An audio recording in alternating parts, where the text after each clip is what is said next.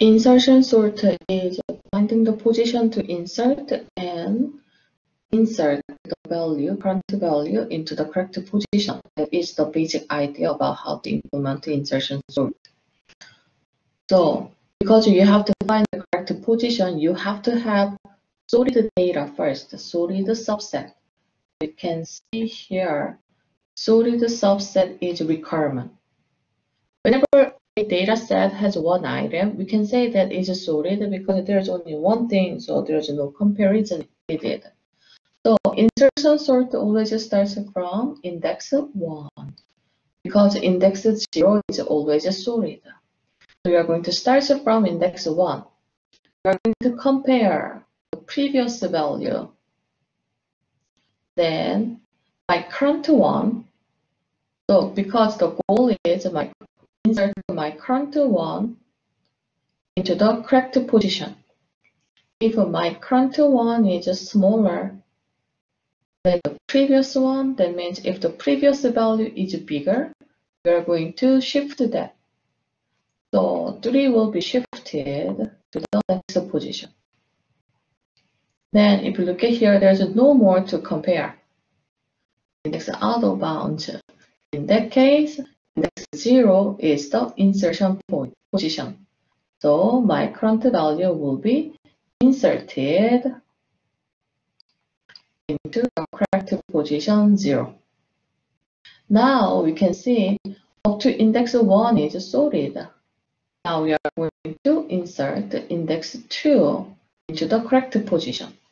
So to start the second piece, I'm going to copy those items. Then now I can say I'm going to start from index 2. Then compare with the previous one. Oh, previous one is not bigger. That means my current index is the insertion position. So you are going to insert that current index. So there was only one comparison. Then I'm going to write the rest of them. So after pass 2, it guarantees up to index 2 is sorted. Now you are going to start from index 3. I'm going to put index numbers on the top. So start from index 3. Compare with the previous one. Oh, previous one is the bigger. That means keep comparing. Compare. Oh, this is bigger. And keep compare. This is not bigger. That means just right before it is bigger. It's my insertion position.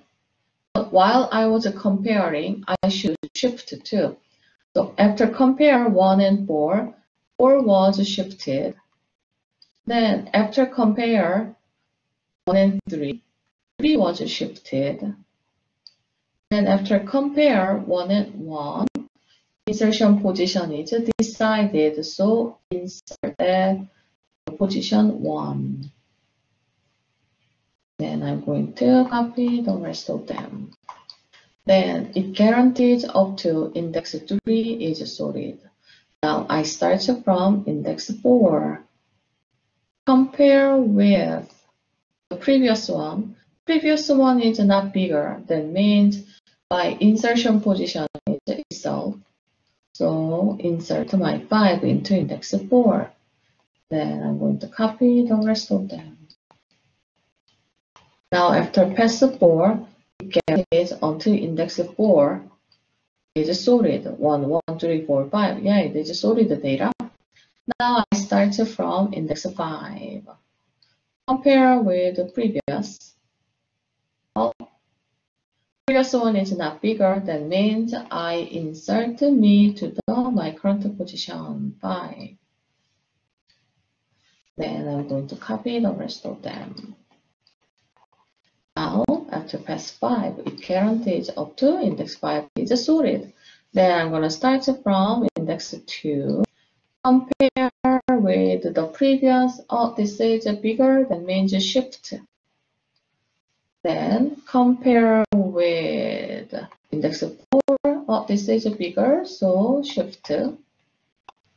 Now compare with index 3, oh, index 3 is bigger, so shift.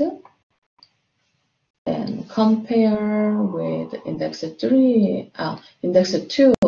Index 2's value is bigger, so shift. Now compare with index 1 is not bigger, so stop. That means insertion position is index 2. So insert index 6 value, actually the current value to index 2. And the rest of them is here. Then now I start from 6, then index 7 value. So compare. Oh, 9 is bigger, so shift. Then compare. 5 is not bigger, stop. That means my insertion position is index 6. Insert it there. Then I'm going to copy the rest of them. This is how insertion sort works. So now it is a little bit different because in the selection sort, if I need to find the max, I have to compare at least a certain amount. Like if I need to, in the past one, in the selection sort, I had a total comparison of 7 times. If there's 8 items, 7 times. Then 6 times a comparison, then 5 times a comparison. It was very consistent.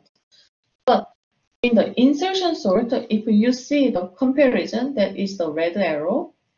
In the past one, just 1 time. In the past 2, there's only 1 time. In the past 3, 1, 2, 3 times. In the past 4, only 1 time. But in the past 5, 1, 2, 3, 4, 5 times. Then 2 times, then 1 time.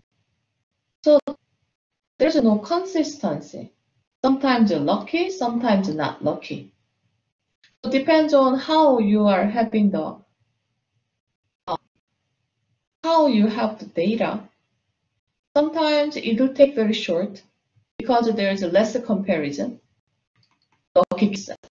Sometimes it will take very long if every case is the worst case.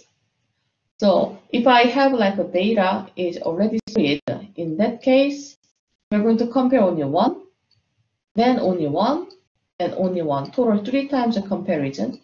But if I have reverse order data, you're going to compare 1, then switch it, right? And you're going to compare 1, actually not here, 1, 2, so 2, 3, 4, and you are going to compare 1, 2, 3. Then finally 1, 2, 3, 4. That means 1, 2, 3, 4, 5, 6 times a comparison. 3 versus 6. But if I have 10 data, that will be 9 versus 1 through 9 series. That means 9 times versus 1 plus 2 plus 3 plus 4 plus up to 9. So probably 45. So 9 versus 45, like it's about 4 point some times bigger. So insertion sort, and so we can see is inconsistent. It's not consistent.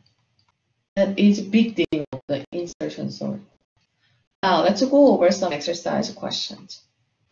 Exercise number 1. Using the insertion sort algorithm, what does this array look like after 3 passes? I start from index 1. Compare. So now I'm going to have 3, 4. Now I start, that is the first page. Now second page, I start from index 2. Compare. Now I have 3, 4, 7. Now last time, I start from index 1. Then compare, so I'm going to have 1, 3, 4, 7. And the rest of them, 3, 8, 5, 6. Using the insertion sort algorithm, what does this array look like after 3 passes? So now I'm going to do again. Start from index 1. Compare. So negative 4, negative 3 is in order. So negative 4 is smaller than negative 3. And second time, compare on the index 2. Negative 7 is smaller than negative 3. That means shift. So here is a negative 3 now. And negative 7 is smaller than negative 4. So shift. Now I have negative 7, negative 4, negative 3. Then next time, I'm going to start from index 2. Negative 1 is bigger than negative 3, so stay there. So finally, negative 7, negative 4, negative 3, negative 1, and the rest of them. Negative 3, negative 8, negative 5, negative 6. Now we're going to go to the next page. Let's think about the big efficiency of the insertion sort in its best case. Best case is when the data is sorted, or if it's a big data, like a items, in that case, almost sorted. Sorted or almost sorted, that is the best case. In that time, each pass you are going to compare only one time. That means in the for loop, from index 1 to the end, we're going to compare only one time. Then insert. So this is big N. This is the best case. Compared to the selection sort, big N square each time. Then average case is big N square, because this one is not going through comparing with previous values until it finds the correct position. So you can say that in times you are going to shift each time. So inside over there, now you are going to have, I'll also use a different color. Now you are going to have big N for shift. So average case will be big N inside of big N square. That is average case. The worst case will be the reverse order. Reverse order, there will be maximum number of comparison. But still, I'm doing the N shift, but N is the maximized in this time. So big efficiency is still N square, but when you really compare the time, this is much bigger. So we'll focus on the number of comparisons. Here's the 6 items already in random order. So average case will be the random order. Then this one by formula, this one will be when we have reverse order, what will happen. But it looks like the same as the selection sort. However, in the insertion sort, we have a shift. Then each time we have to do shift, and also we have to insert. So if the insert part is the same efficiency as swap, but we have extra task that is shift. So actual time insertion sort is longer than selection sort, or the worst case. Then number 4. Here is a 6-item array. Already sorted order. The comparison is 1, 2, 3, 4, and 5. So only 5 comparison. You can see in order 5, random order 7, worst case 15, reverse order 15. And number 5, here is a 6 items in the reverse order, that is a 15. That is this case. Number 6, conclusion. The best for insertion sort is when it is nearly sorted, almost sorted, nearly sorted, or already sorted. So best case is big N. Then worst case is big N square, but maximize comparison and shift.